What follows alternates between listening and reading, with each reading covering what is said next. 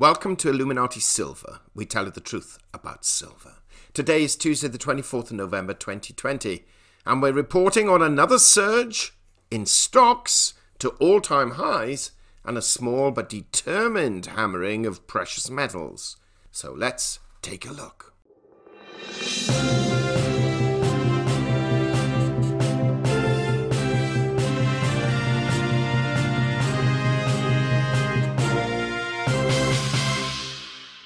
Now, first of all, a shout out to our video produced yesterday entitled Why Gold and Silver Fell Below Support Levels, where we reported that gold had fallen by some $35 to $1,836 and silver by some 60 cents to $23.60. Well, both of them were hit again today. Now, we are reporting this quite late at 2200 hours GMT, and gold has fallen to $1,808, having almost reached the bottom of our major support level of 1850, having actually touched 1801 and 52 cents. Silver too has fallen to $23.28, having been as low as $22.96 today. We did say yesterday that we expected it to dip below $23 within the next day or so, or at least it was a very, very strong possibility.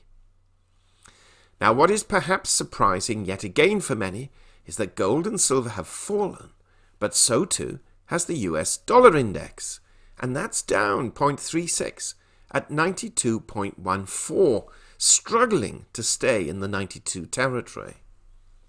We reported yesterday that the market manufacturing and services preliminary PMIs were up more than expected.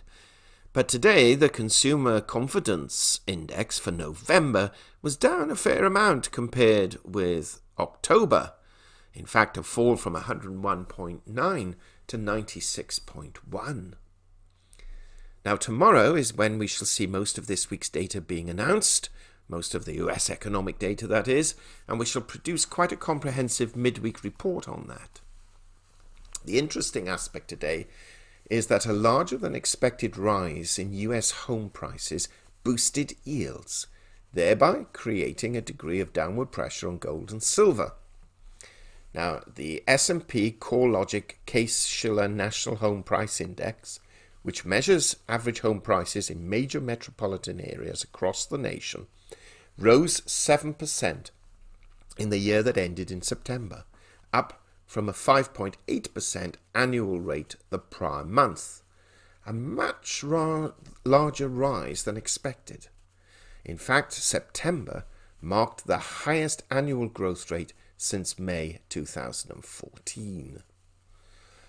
Now, analysts are creating currently new support levels for gold, or at least referring to new support levels. Of course, arguably some of them existed before, and are forecasting a price now in the 1750 to 55 territory, closer to 1755, which is where the July lows were experienced, and resistance is now seen quite strongly at 1860, whereas previously that was support.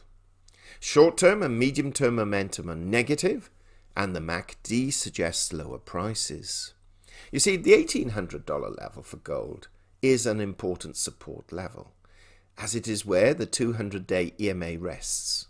But if this level is actually breached and holds for a day, we could see a quick descent to the 1755 level. Now, silver's decline towards the 2275 level is important also. And although it has recovered from there, if it were to breach it again, then a decline into the $21 territory is indeed very possible. But fortunately, so far, buyers were found close to the 2275 level. Now, the 200-day EMA for silver rests at 2181, which should then offer quite strong support. But to be frank, if it breached that, then our $20 ultimate outlier could be called into account, though we're not expecting it to fall that low this week. We also see no reason why really silver would rise to $25 this week and may very well struggle to get back to the $24 level. But as we all know, a lot can happen in a week, or even in a day where silver is concerned. Now let's have a quick look at the equity markets. So equity markets have risen again today, and in fact we're on somewhat of a tear. The Dow is up 454 points at 30,000, yes, 30,046, or 1.5%, the first time the 30,000 level has been breached. The S&P 500 is up 57 points at 3,635, up 1.6%, and the Nasdaq is up 156 points at 12,036, or 1.3%. UK and European markets are up an average of 1.2 to 1.5%, with the FTSE 100 index being up 98 points at 6,432, the DAX index up 165 at 13,292, and the Euro Stoxx 50 up 44 at 3,507. Now overnight, that's last night, the Asia Pacific markets were up in varying degrees, but most of the major ones around 2%, and we shall see if further rises occur this evening. We expect them to, but they've already risen quite reasonably in the last 24 hours, but we are expecting a continuation. A few hours ago, Reuters put up a very good descriptive article of what happened today in the equity markets, but also cautioned investors not to get too carried away. We shall therefore end on reading this article and would ask that if you have any comments, do share them, and please do not forget to subscribe to our video. We also produced a video on the Richard and Greg channel earlier today and would recommend that you listen to that one as we ask the question, will the Biden presidency, should it occur, go on to lead the country to greater wokeism or wokeness with a touch of socialist communism? And we've placed a link to that channel in the description box below. So let's move over to the Reuters article. Reuters article dated 24th of November 2020 and updated at 1900 hours GMT. Headline: Dow cracks 30,000, a psychological boost during a pandemic. The Dow Jones Industrial Average clocked its fastest 10,000-point run up to 30,000 for the first time on Tuesday, giving the stock market a psychological boost at a time when the coronavirus pandemic has damaged the economy and left millions unemployed. Investor sentiment has been lifted by encouraging news about coming coronavirus vaccines and improving prospects for a smooth White House transition, but the milestone is less significant to professional investors. At 30,000 points, the Dow could lure in small investors still on the sidelines who are now eager to share in the market exuberance. But market watchers say they are less impressed than they were with the 20,000 mark reached in January 2017. And technically speaking, it means little beyond making a headline that can turn heads. Brian Levitt, global market strategist at Invesco, advised clients in a blog not to be overly impressed or concerned by new records that offer very little information by themselves. Dow 20,000 was met with less fanfare than Dow 10,000 almost 18 years earlier, he noted. Many pundits coined it the least loved bull market in history. Perhaps after the tech wreck and the financial crisis, we were too world-weary to celebrate. And yet maybe the missing jubilation was as good a sign as any that the advance would continue. The Dow Jones Industrial Average on Tuesday rose 1.46%, or 432 points, and traded at a record high of 30,116 points, not quite 4 years after reaching the 20,000 mark on the 25th of January 2017. Catalysts included recent signs that a working COVID-19 vaccine could be available before the end of the year, based on promising trial results released by Pfizer, Moderna, and AstraZeneca. The index eclipsed last Monday's high just under the threshold reached after Moderna said its COVID-19 vaccine had a 94.5% effective rate. Lubricating Tuesday's rally, President Donald Trump gave the go-ahead to start helping the transition of President-elect Joe Biden, easing political uncertainty that has hung over markets since the November 3rd election.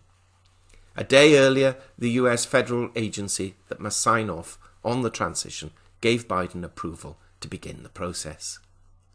As the 124-year-old DJIE, Dow Jones Industrial Average, advances, each 10,000 milestone represents a smaller proportional gain. The index, which dates back to 1896, first touched 10,000 in March 1999. Percentage-wise, 20 to 30 is only 50%. It's a nice number to look at and certainly will attract some retail folks to say, "Hey, the market's moving," said Joe Saluzzi, co-manager of trading at Themis Trading in Chatham, New Jersey. With that said, I think this rally should be exhausting itself. US economic activity is reeling from the damage inflicted by lockdowns, although it has recovered some in recent months, and employment is at levels last seen in 2015. Trillions of dollars of US central bank and government stimulus has helped power Wall Street's main indices back to record highs. 2 weeks ago, the Dow spiked 1,600 points, ending up more than 800 points, when Pfizer first revealed the high effectiveness and near readiness of its vaccine, which launched the benchmark S&P 500 and Russell 2000 small cap index to their own records. The Russell hit another record on Tuesday, and the S&P is just short of its November the 9th peak. For the average person, the Dow is a well-recognized proxy for the overall US stock market. But to most investors, its relevance, with only 30 large-cap stocks, is not what it was. The total Dow market capitalization is $9.2 trillion, and a piffling $28.2 billion is indexed to it, according to S&P Dow Jones indices. The S&P, with 505 constituents, has a market cap of almost $32 trillion. It is far more important as a barometer of the overall market, with 4.6 trillion indexed to it. J.J. Kinahan, chief market strategist at TD Ameritrade in Chicago, said the 30,000 level has psychological importance but should be seen in the context of Wall Street's overall rally, led by mega-cap tech stocks and companies that benefited from people shopping, ordering in, video chatting, and exercising at home since the pandemic started. The big deal that's happening now is the fact that the stocks that have been so loved since March, the Zooms and the Pelotons of world, and so on, that they're looking for new areas to put their money, and they're putting it in some of the stocks that have been unloved over the past few months, he said, pointing to the recent rally in beaten down energy stocks and financials. End of article. We hope you have found this video interesting and informative, and if so, please give it a thumbs up and share it on social media. Please ensure that you have subscribed to our channel and press the bell sign so that you are notified of any future videos. Also, kindly visit our website at illuminatisilver.com, and if you haven't already done so, please subscribe either as a free or paying member for regular email updates and offers. Disclaimer: Illuminati Silver owners come from a background of banking, international wealth management and economics. Having now retired from these worlds, we are not qualified to give investment advice. Therefore, this and other productions must not be deemed to be giving such advice and merely represent the personal views of its owners.